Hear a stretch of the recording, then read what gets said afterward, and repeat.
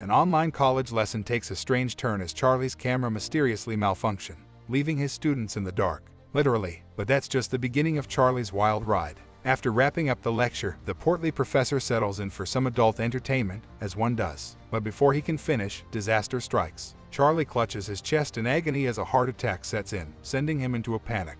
As luck would have it, a Bible-thumping preacher happens to stumble upon the scene. Charlie requests that the holy man read him a passage from one of his essays, which he does without some hesitation and frequent offers to call for medical help.